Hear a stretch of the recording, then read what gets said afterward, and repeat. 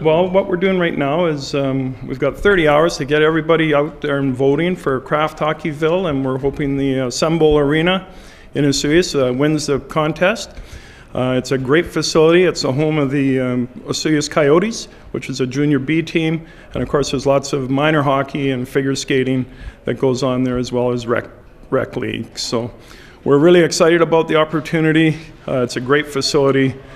We've had it there for generations now. It seats about 600 people, and a lot of nights for the Coyotes games, it's full. So it's a great facility, and I'd like to congratulate Kathy Martin, who instigated this Hockeyville project this year, and she's done a wonderful job, and we're one of the 15 chosen few in Canada to go after this award. So we're really encouraging everybody to get out and get voting.